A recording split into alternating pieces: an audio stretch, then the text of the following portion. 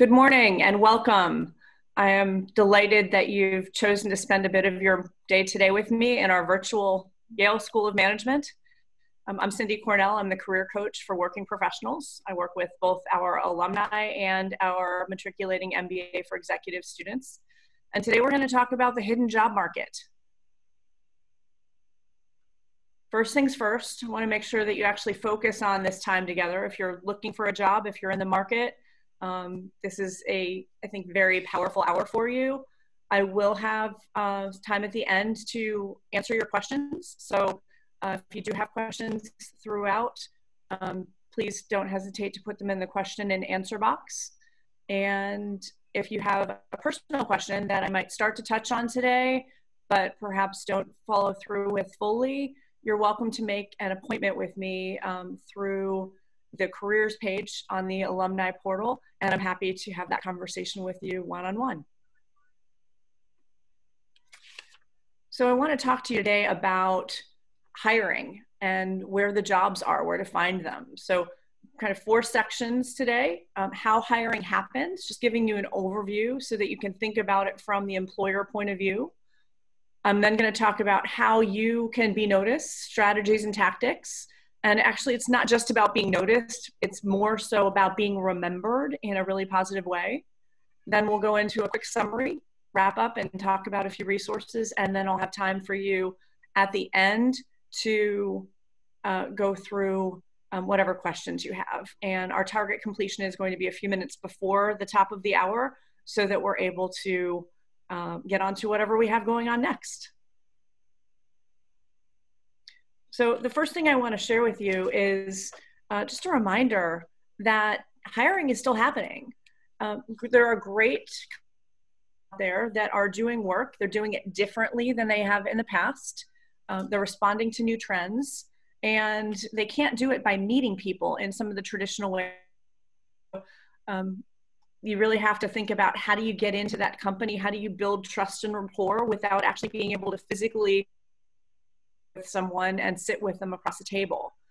So referrals matter even more. And I also wanted to remind you that there are, in fact, new processes for the hiring companies. So the processes that they've done in the past and kind of the channels that they've used in the past may change.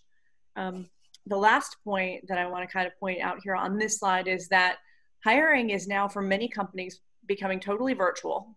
And we have geographically diverse competition. So if jobs can be done in different places, again, I want to open your mind up to the fact that it doesn't have to be a company in your town or in your close geographic area. You could be competing against people globally, or at least across whatever the country is that you're actually in. So that's, both a challenge and a benefit, because you have potentially more opportunity. You also, though, need to work a little bit harder to make sure that you are thoughtfully differentiated from the rest of the competition that's out there. Referrals are and have been, even before the coronavirus and COVID-19 and social distancing, they have been the leading source for superior candidates for 88% of employers. Referred candidates are generally found to be a better culture fit than people found through other sources. So again, this is really important for you to kind of think about in this search. If you are focused on traditionally going through and responding to job postings, you're missing a lot, and we're going to get into this a little bit later. The other piece I wanted to kind of share with you, just as we start to think about how hiring is perhaps different than it has been in the past, the jobs of tomorrow are really unlikely to look like the jobs of today. My job, for example, a career coach, didn't exist when I was graduating college, or even really when I was graduating from my MBA 20 years ago. This is a relatively new profession. And if you think about the technology jobs and the internet boom and bust and the finance crash of 2008, the jobs that showed up after are very different than the jobs that showed up prior. So I would expect the same thing here as we are moving through COVID and social distancing. What companies are going to be seeking, what consumers are going to be desiring, are going to be different, and therefore the jobs are going to adjust as well. I want you to think about riding this wave, being on the front of it, as opposed to being, kind of caught up and uncertain about, kind of what's going to happen, and feeling out of control, frankly, with the whole process. So let's talk about this, kind of riding the wave and being in control versus not being in control, kind of going along with this metaphor. If you've ever gone to the sea and gone to the ocean and kind of ridden the waves, body surfed, sometimes you catch them, and sometimes you get thrown down and you're kind of tossed around and you hit the bottom and it's really uncomfortable and you come up sputtering for air. And I think that's what the job search feels like for a lot of people. Out of breath, uncomfortable. If you are an accomplished surfer or bodyboarder, people know that you can sometimes kind of have to wait for the right wave, and not all waves are for you. So really, to know what you're looking for and think about what control you have of the process. Just because the job is in front of you doesn't mean you have to actually apply for it.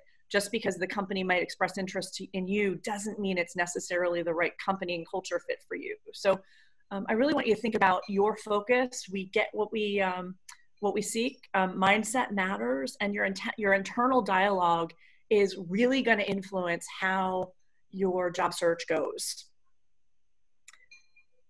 Along these lines, I want you to also think about, through a search, being really kind with yourself, being thoughtful about what you need to be your best, physical and mental health, allocating time for your personal and professional growth, being confident about your skills and abilities through, kind of practicing them and things like that.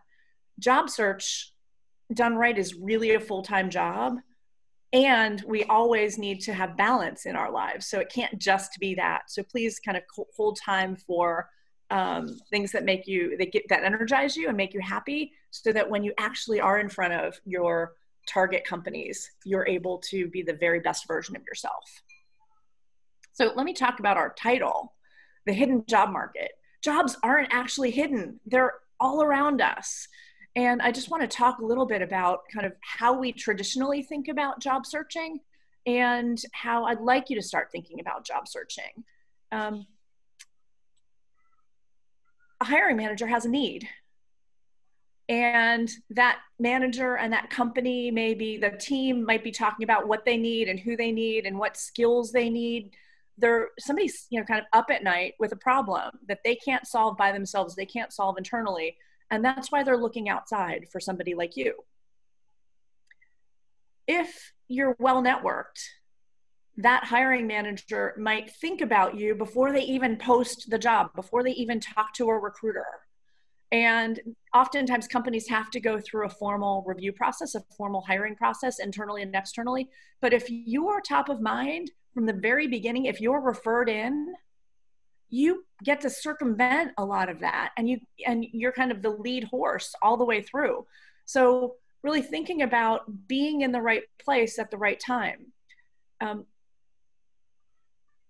If you do this, if you're kind of out there and people know what you're about, and we'll talk about this a little bit more later, you might not even be looking for the job when it pops up. And that's a pretty cool thing. My job here at SOM, I wasn't in fact looking for a job at all. I was working on my own, and a colleague of mine who's not in the coaching industry, who's actually in the finance industry, heard about it and made my referral. And 6 weeks later, which is really fast for a hiring process, I was sitting in my office at SOM and I received my first paycheck. It was crazy how quickly it went, and it was all by referral. So again, thinking about where you want to plug in, where you can plug in. So being a great candidate, letting people know what you want to do, letting people who might be thinking about hiring, talking to companies, interviewing with informationally, demonstrating your interest and your skills. Great to do at the company level, great to do with recruiters, great to do with other people in companies that are maybe able to refer in their friends and family. And then also great to do,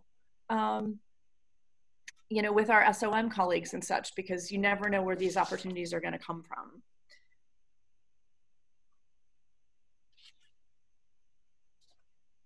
You are a solution to that problem I mentioned a few minutes ago. Somebody's up at night, somebody's awake trying to figure out how to fix things. This is so critically important to this type of job search.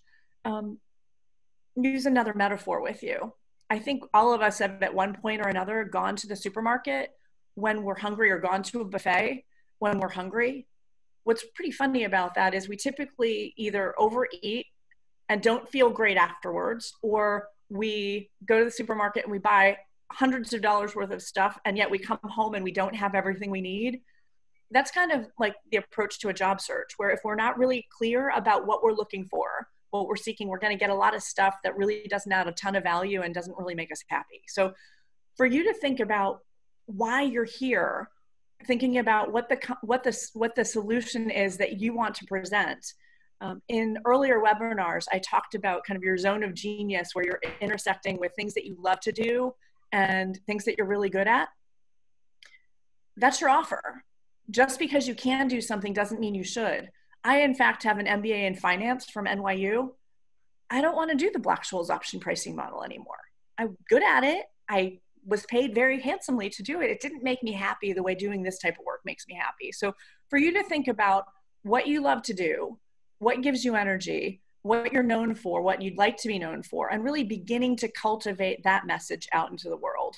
And again, you'll hear about this if you think about reimagining your career in 2020. I talked about this a little bit in the networking webinar I did a few months ago. And there's also some other CDO webinars. I've done some on branding and bullet points. So those might also help you to clarify your purpose, clarify what your offer is, so that people can find you. So your career capital is something that you own, you define, and you put out there to the world. And it has an economic value. And for you to understand, how do you add value to companies? How could you add value to companies relative to their process is really important. Companies care more about what they believe you can do for them than what you did for somebody else. And there's so many different ways to put together your skills in unique new ways to create value. I want you to kind of understand these transferable skills. And if we go back to what I shared a few moments ago about how things are changing, this is super important too, because what people have thought about and conceived in the past isn't necessarily what they're asking for going forward. So remember, you're not a job title. You are not limited by what you've done in the past, and you own this. It's your responsibility to convey how you'd like to leverage those previous skills uniquely in this new role. Being clear about even what industry is imperative to the successful search, because if people don't know what you're wanting to contribute and in what ways, it's really hard for folks to make those positive, powerful referrals we were talking about being so important a little while ago. Create context for the reader by highlighting that intersection of your prior experience and success with your future goals and desired impact. And please be careful not to be overly loyal and in speaking of what you used to do in ways that are more resonant to your old employers than they are to your target companies. A silly example, I was in the UK some years ago on business with a colleague, and we were in a coffee shop and they asked for black or white. And she stood there and she couldn't actually, they're speaking English, but she couldn't order coffee in the UK because she didn't understand that white coffee meant with cream. So you really have to translate it to them. Another quick example is turnover. If you're talking to certain types of companies in certain domiciled countries, turnover means revenue, not people. So you really need to translate thoughtfully what it is that company understands in language that they use. Last thing I want to talk about here is for you to leverage your strengths. If you have perceived gaps or if you have known gaps, let's address them and show that you know what they are, and talk about through what you're doing in social media or what you're talking about with your colleagues in informational networking, that you're addressing them, that you're taking action against them. And in fact, you're having conversations with people to learn more about them, be more conversant in those issues. What we're trying to do is motivate people to open the door up for you. You want to get in early. Better yet, you want to design the role that you're the solution for. Your relationships, and again, I mentioned that I did a session on networking in the age of social distancing. Relationships are not transactional.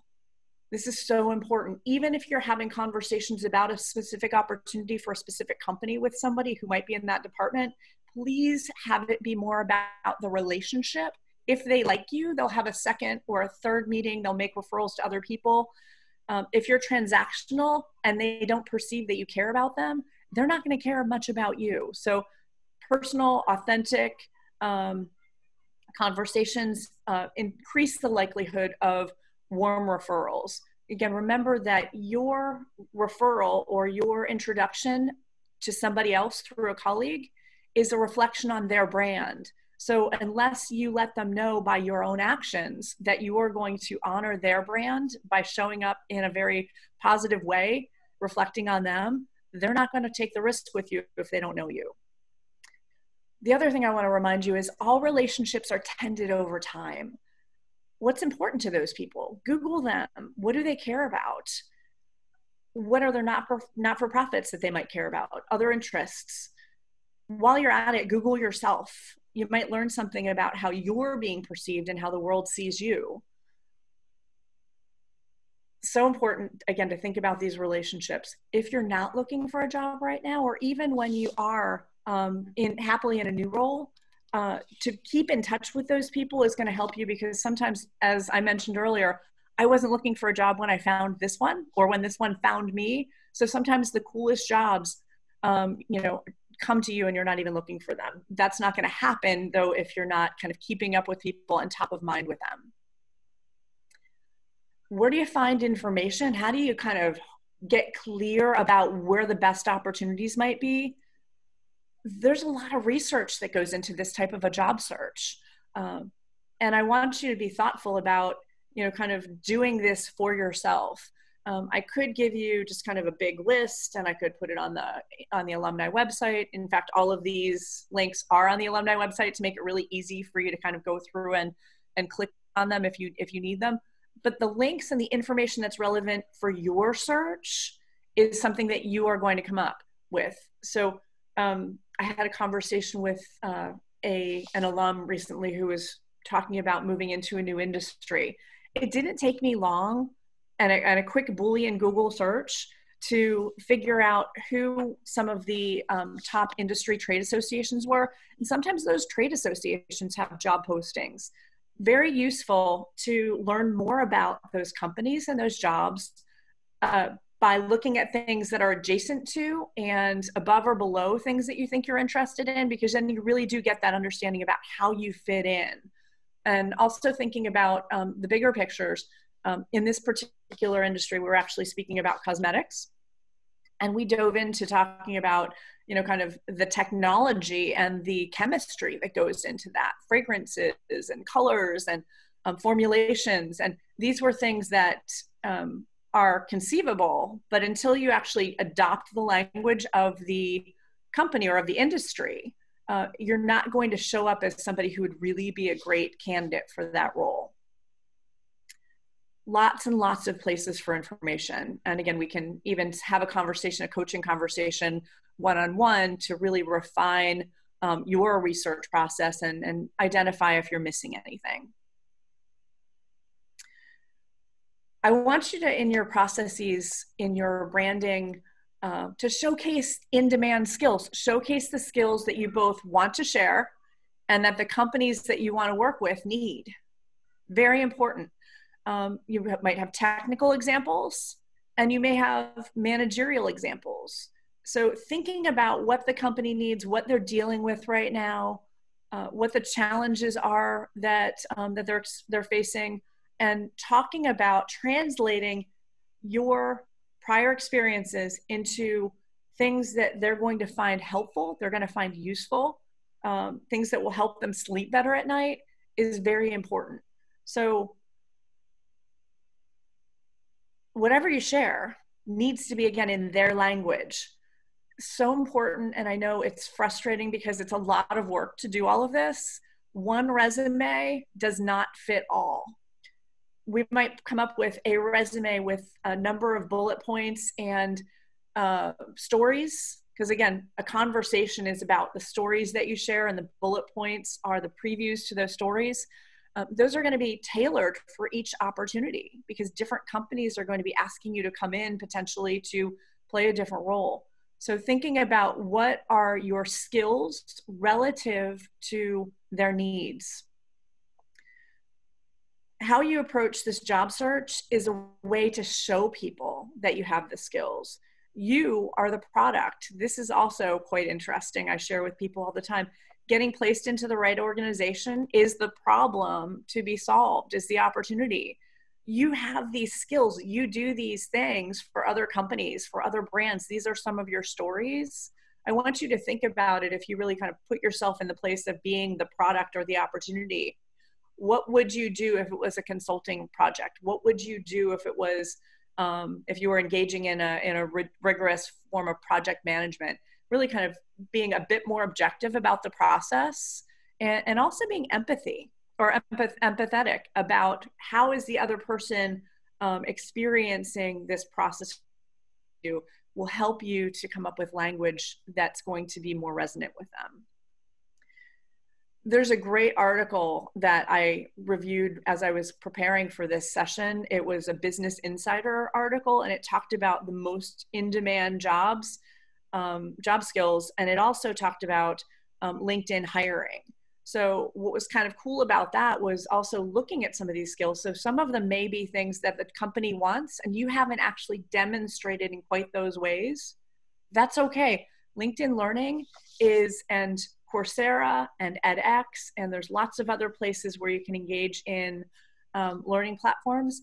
Those are available for you to, hone your skills and just get the language so that people understand that you understand their problems, their opportunities, their business.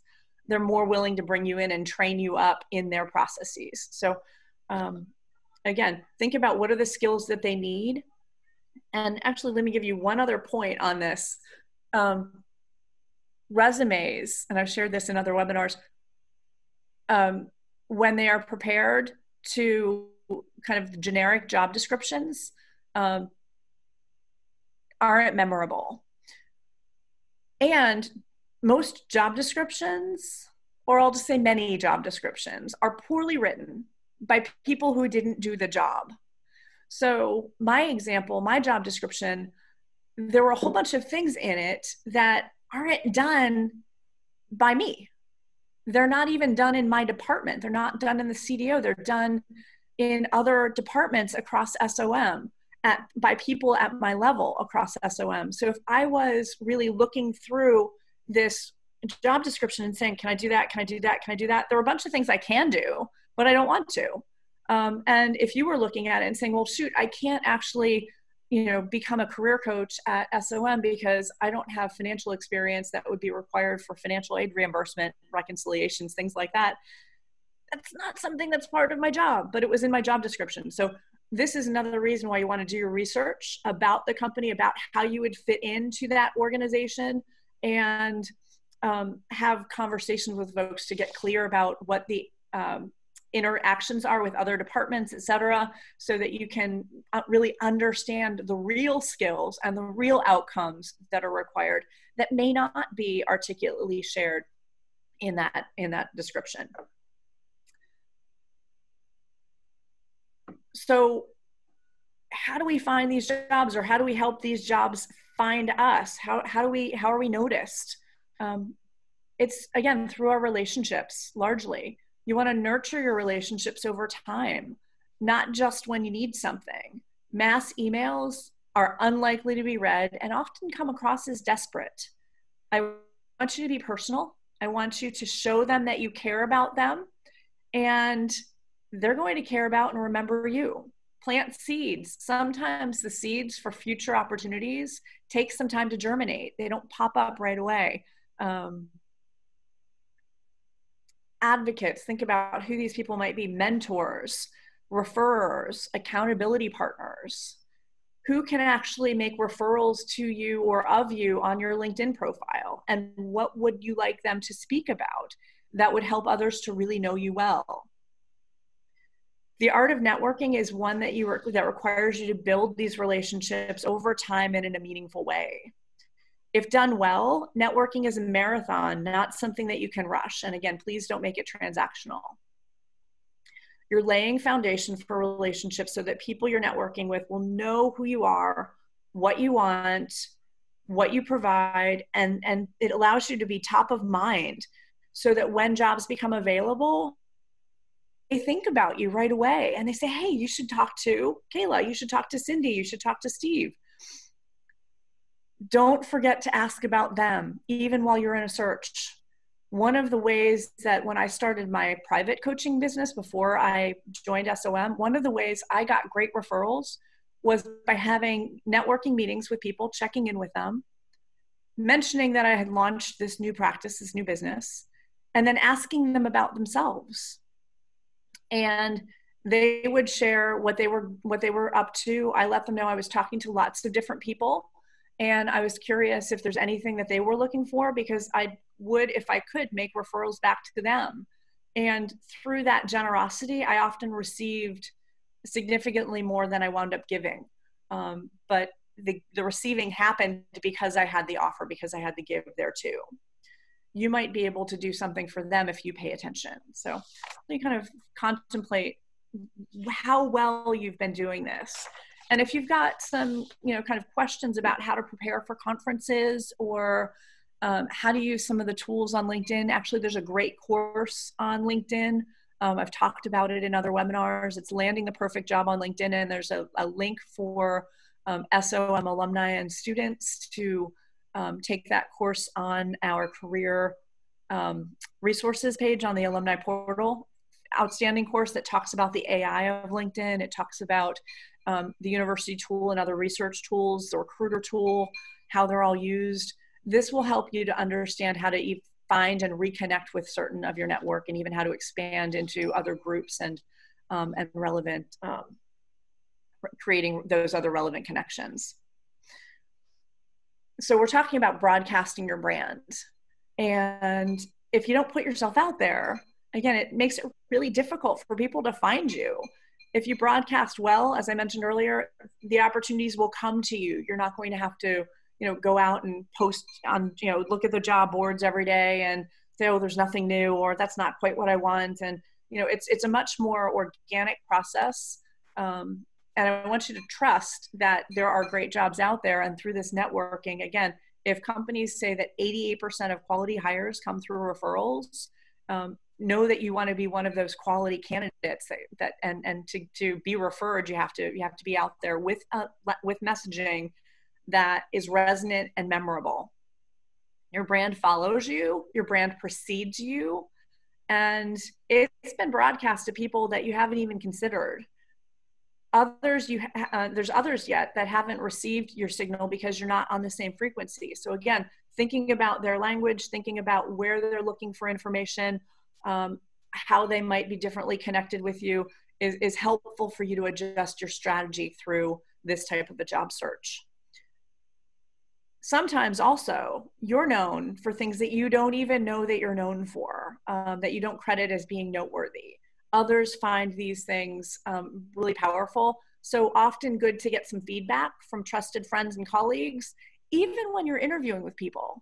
When they say yes to your resume, when they say yes to a meeting, you can ask them, I'm so delighted to meet you. I'm curious, what about what I shared intrigued you enough to say yes and spending this time with me? And you're going to get more information, more data points to understand what's resonant with people, what they're attracted to.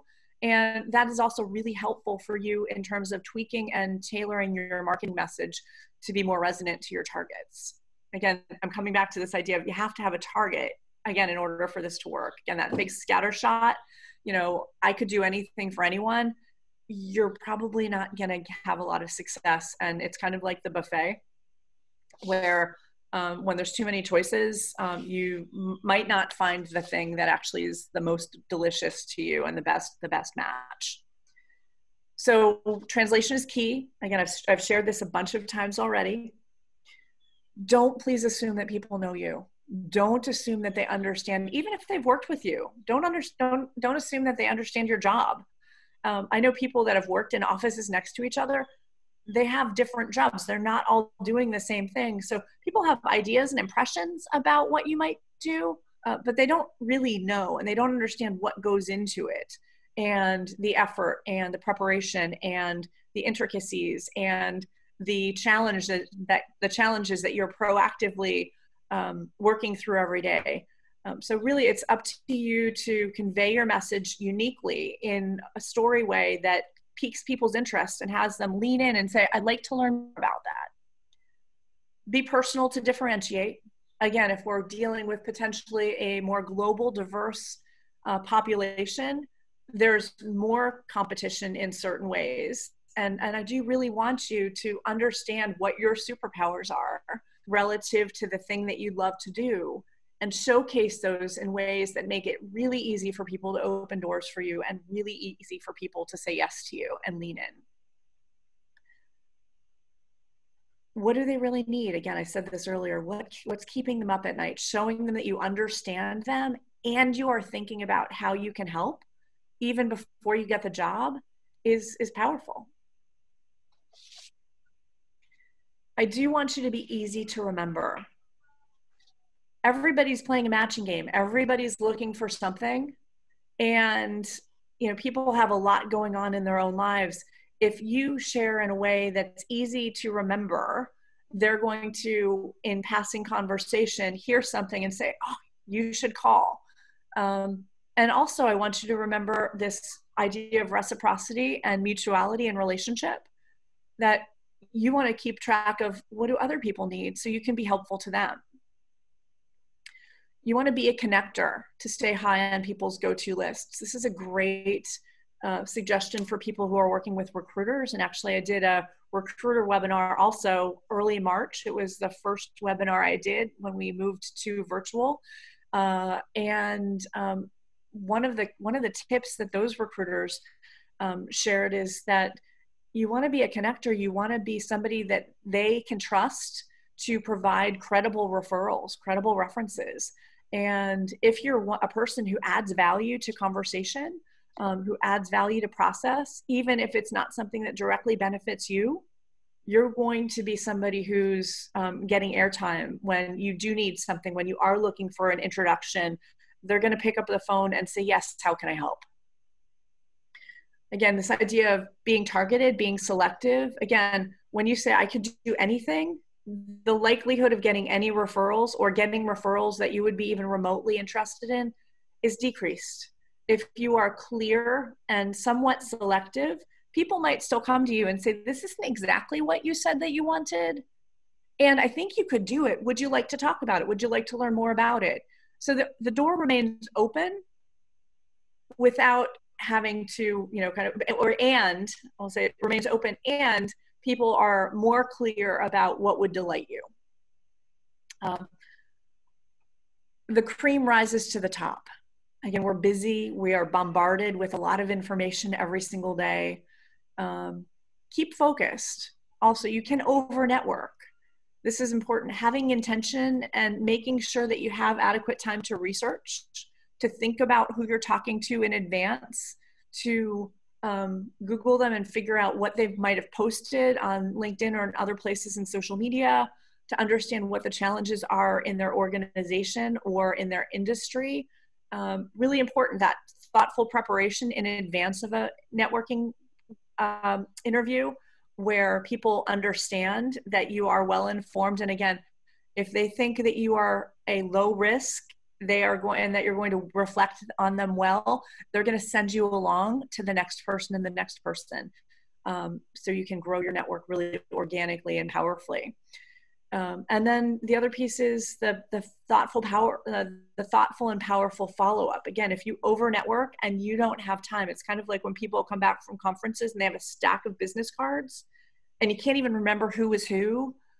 It's not possible to thoughtfully and powerfully respond to everyone in ways that are memorable, in ways that are personal, in ways that show them that you care about them, and that you would therefore be thoughtful and care about their business.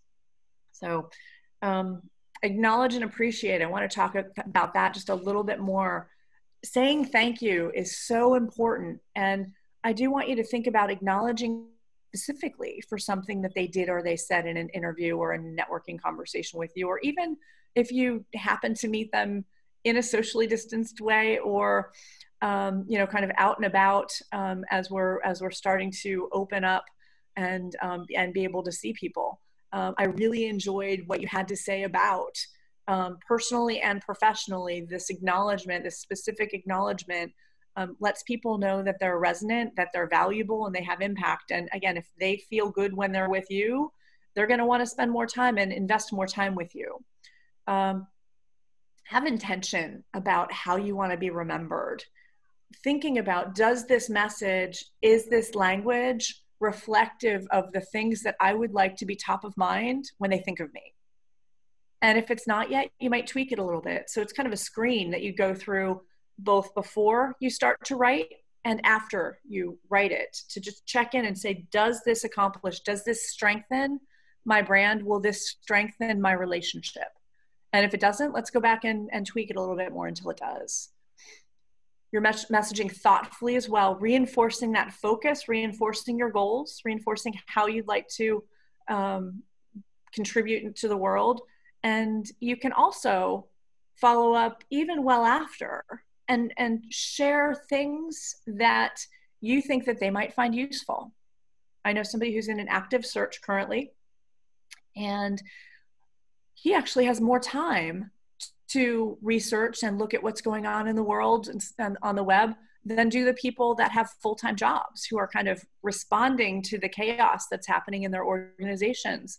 So he is proactively sharing articles that are relevant and resonant, and even mention in some cases the companies that his targets are at that they've not seen, and that is increasing and elevating his brand. While companies might have hiring freezes today, the minute that switch gets turned and they're ready to hire, they get the approvals, he's at the front of the line. So waiting until things are happening is, again, kind of like waiting for the job post on LinkedIn. You're too late. So sharing, and one other tip here, reflect back. Another strategy that someone I was working with used was thinking about the job search that they were involved in and all of the people that had helped them along the way. And when they started to think about it and they wrote the list, they took the tact back at Thanksgiving time to write those folks a note, letting them know where they were in the search and thanking them for their contribution thus far to the search. And it was amazing in a time that's traditionally kind of quiet in hiring, how busy their December was, because people responded to the thank you note.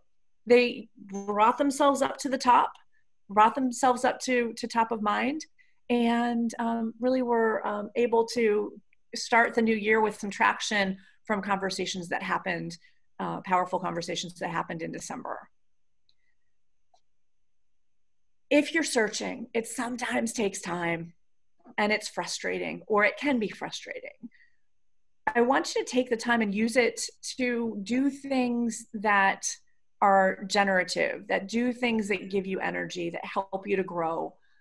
I remember having a conversation with somebody last year who had basically taken a 2-year sabbatical.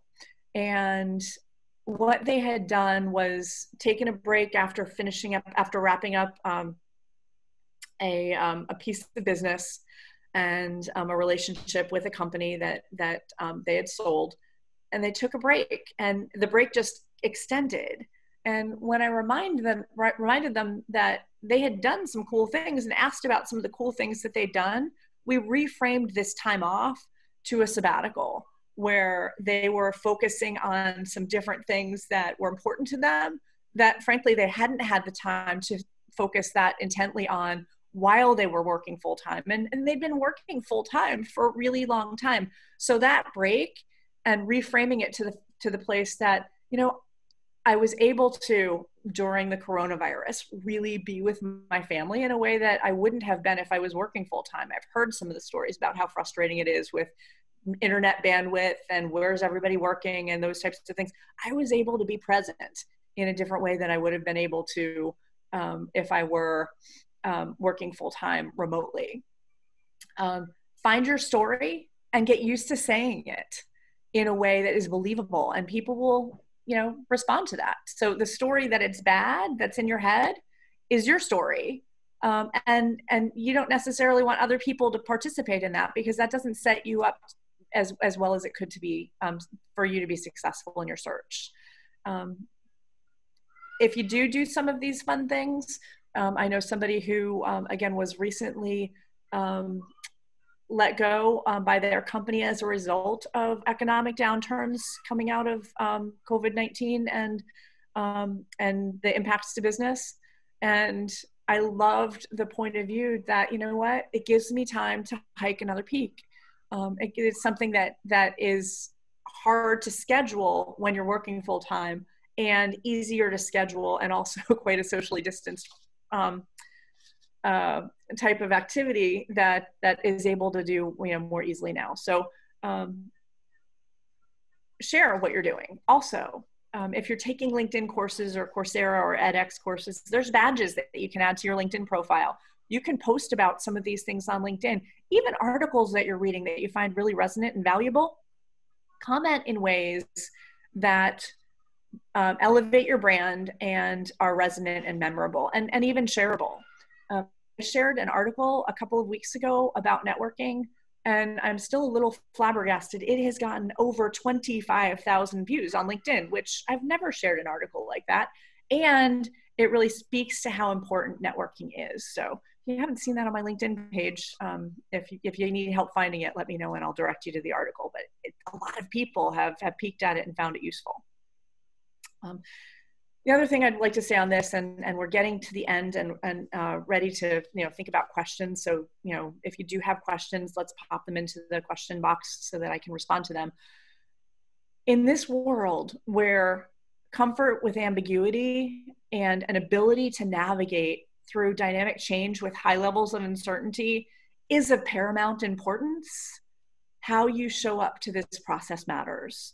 So letting people know that you are moving through your search in a graceful way, letting them know that you're the type of person that they can count on to, be thoughtful and innovate and do things differently and be willing to stretch and take risks and fail and try again, learn from those.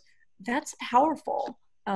Letting people know the types of conversations you're having with folks, and what you're learning, and that you're being, in fact, quite thoughtful and discerning about your search process and where you might like to add value next, is a very different vibe than coming into somebody with a resume and saying, please like me.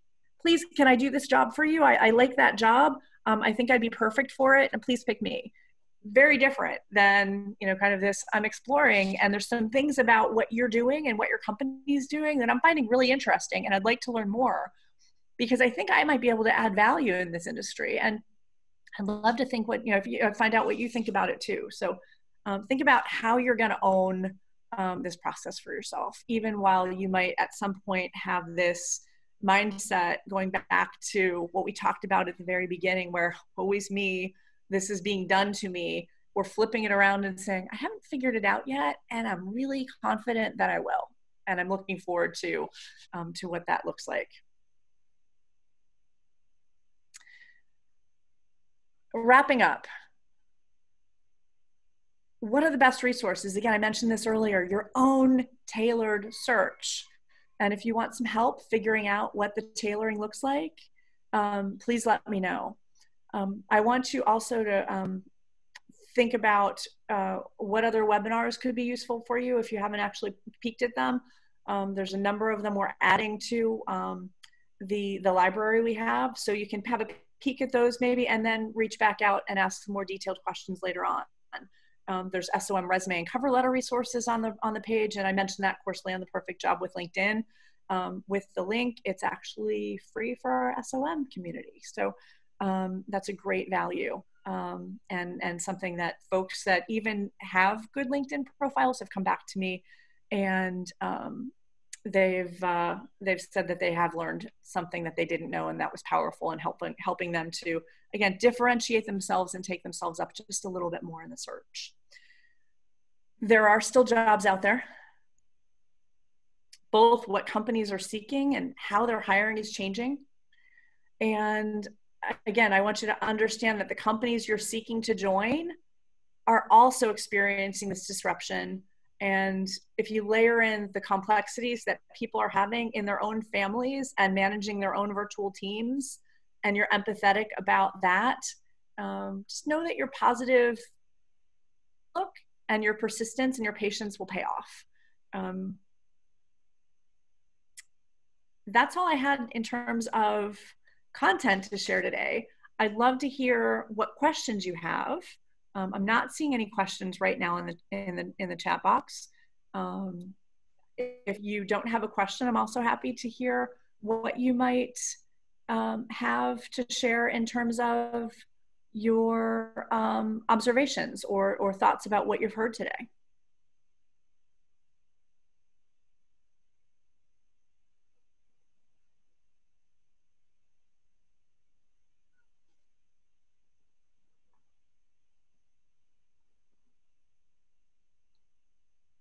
Kayla, I'm not seeing any questions. Did you have any comments that you'd like to make today? No, nothing from me. I did see someone raise their hand, so just reminding people, if you do want to make a comment, to type it into the Q&A box. That would be awesome. Thank you.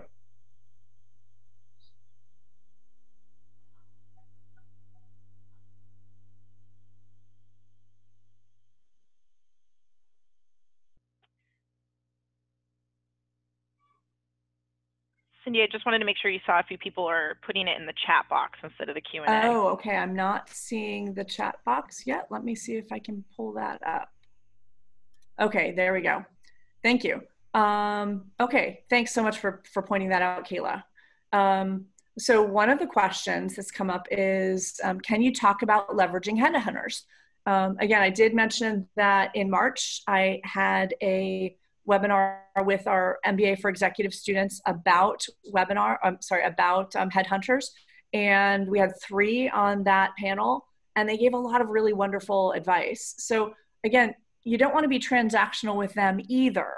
Oftentimes headhunters are people who have long-term relationships, and they will place people, and then sometimes they become clients of those people and they move again, and they're long-term relationships. So showing up in ways, and as I mentioned earlier, being a credible source for other referrals is incredibly powerful. With the headhunters, again, they're really needing you to understand, or they're needing to understand not just where you would fit in, but what would be ideal, because their reputation as they're recommending their clients to interview candidates, their reputation hinges on the quality of candidates. So for you to be as clear as you can about the types of things that you'd love to do is going to increase the likelihood of you being a great fit for that organization. So if you're not ready to kind of formally engage with headhunters today, that's actually okay. You can reach out to people saying that you understand that they're a leader in the space, you'd like to connect and learn a little bit more about, kind of both what they're working on as well. I always, when I was in, kind of the accounting and finance part of my career, the way I stayed top of mind with recruiters was saying, okay, that's not a job I'm interested in. May I make some suggestions about people who I think you might call? And, or saying, what else are you working on? Who else might I know? Because I'm known as, one of the things I'm known for is being a connector and being able to kind of put people with the right people. So, so that is, kind of the high level about recruiters. All recruiters aren't the right recruiter for you, for your industry as well. So that's another reason why being specialized and being focused is important, because you can have informational interviews with recruiters who know your space, and they can also give you really feedback about what might be perceived gaps in your application or in your experience that you can actually clean up and focus on, and then come back so that they can confidently present you to their clients. Let's see here. Advice for older alums. I'm older, I have an AARP card. There are jobs for us too. if you think about the numbers of disruptions that we've lived through, I was having conversations with people in the early parts of social distancing and everything, and the supply chain being all kind of kerfuffled. And I was thinking back to, and people are saying, this has never happened before. And I reminded them of the 1970s when we had the oil embargo and we had to line up to get gas, and you couldn't get gas on any given day. You had to get it based on the number of your license plate. And some of you might be listening to this and saying, oh yeah, I forgot about that. And some of you might be listening to this and saying, what? These disruptions happen all the time. Our track record of thinking through them is really powerful. I'm working with another older alum who is doing a focused search in marketing arena, and he was seen as being, you know, kind of too traditional, and he's talking to some of the platform marketers. And what's really funny is some of those businesses are younger than his career, and basically all he needed to do was translate and show, by taking a couple of LinkedIn courses, to understand the language, how platform marketers talk about their work, to translate and show them that in fact he does all of those things and has deep experience in all of those things. Traditional marketing and sales just talks about it differently. So that's opened a lot of doors up for him in those regards. So again, translating our prior skills is really important. The other thing I want to speak to older alums about is, and I had this conversation very directly with someone right after the 2008 financial crisis, and they were really upset that they used to make this much money and they deserve to make that much money. That's not how capitalism works, right? You get paid commensurate to the value you bring to an organization. So it's awesome that the market valued you that much then for the things that you did. The market has changed, demand has changed, technology has changed, and that work isn't valued for that. It doesn't create market value for that. Your career capital needs to be rejiggered and leveraged differently for you to find new ways to create value. So really thinking about how do we translate prior experience and what are the opportunities that we would love to be engaged with in the future. Doing that translation is of utmost importance to everyone, especially older employees, where what we used to do and the experience that we have may not be resonant with our target employers. I also did, and Kayla, you were on this with me as well, a year ago in February, I think it was actually at SOM on a very snowy day. We did a webinar with one of our alums from SOM, Mark Friedman, and we were talking about the plight of older Americans and kind of what we needed to do to stay resonant and how to interact with intergenerationally later on. So that could be an interesting resource for you as well. Peeking through the rest of our chat here.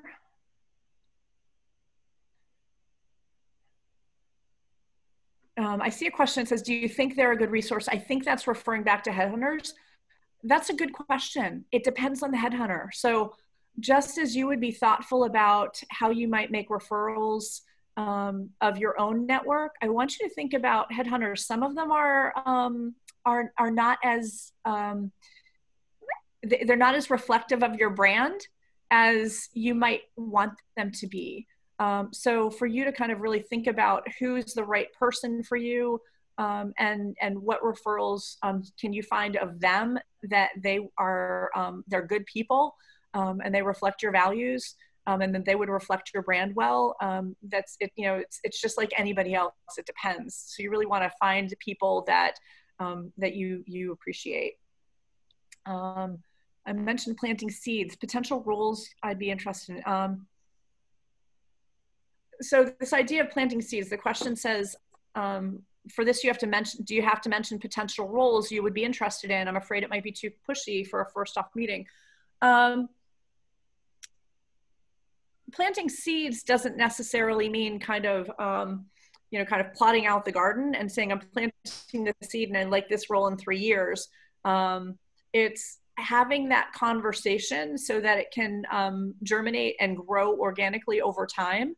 So I'm thinking about making a shift in the future into this area. This is, a conversation often that some of the matriculating EMBA students have, where they're employed and they're engaged in a program of study, and they at or near the end of completion of their program of study and graduation, they might want to move into or pivot into something new. So you don't necessarily want to wait until you've got the diploma to start thinking about networking into the industry or the companies that you'd like to join.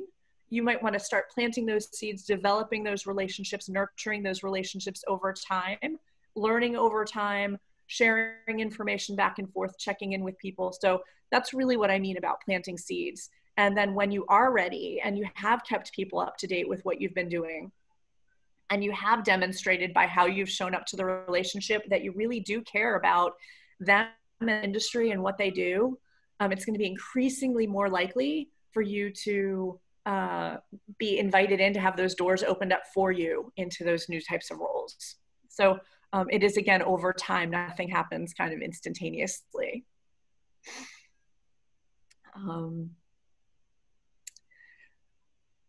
Do you think approaching a startup founder directly via email is appropriate to look for opportunities there? Again, my famous graduate school answer, you're never wrong if you say this in a classroom, and you guys can probably reflect back to this and agree. If you say it depends, you'll never be wrong. So is it appropriate? It depends. If you can share something that they're going to notice and be intrigued by and say yes to, absolutely. I wouldn't, though, start with email without kind of doing some research and figuring out what is it that you could say or do or acknowledge them for that would increase the likelihood of them saying yes to you. An example, if you saw them present on a webinar or on a stage at a conference, or if you read an article that they wrote or saw them in the news, and something that they said was compelling to you, and you can tell them, kind of why it was important to you, and ask to acknowledge them for it, and ask to be connected so that you can keep up with their content. That might be a first step that gets them, has them be aware of you.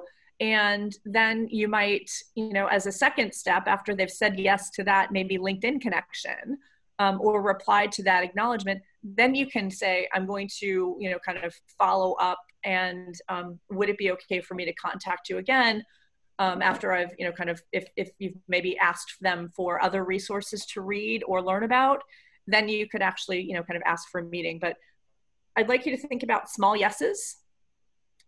You don't kind of propose marriage on a first date.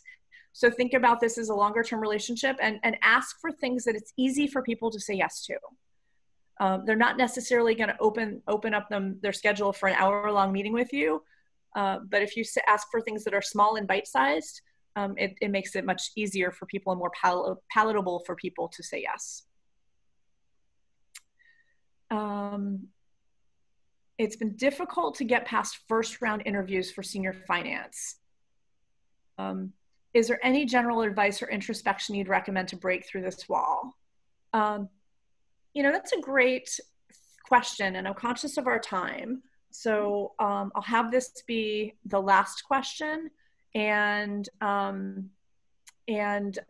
we'll also invite you to have a private coaching conversation with me if you'd like to. And again, I'm sorry we didn't. There's a lot of really great questions today. We didn't end a few minutes early. I love that you're getting the first interviews. So we need to actually kind of do a little bit of, thoughtful reconnaissance about what specifically is missing. So there's a rapport, there's a connection that's not happening in the interview. So that the doors opened is awesome, right? It's hard for people when they don't actually even get that first interview. What's happening in the interview is a piece that maybe your stories that you're sharing aren't as resonant with that target company. Maybe you haven't done the translation in ways that is inspiring confidence that you would really fit in and that you would really understand. So that's the place where I'd suggest doing some more work. And again, if you'd like to have a private coaching conversation with me, the link is right here in terms of how you log in. I would be delighted to kind of work with you on this a little bit more. With that, I think we might have actually gotten through all the questions. And Kayla, thank you for sharing the the Mark Friedman webinar link. Thanks so much for spending the time with me today. I look forward to continuing this conversation. We are planning on having additional career webinars in July and August, so be on the lookout for those announcements. And I'm cheering you on.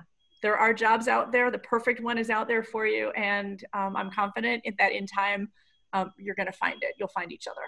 Thanks again, Kayla, for helping us out here today. And everyone be well.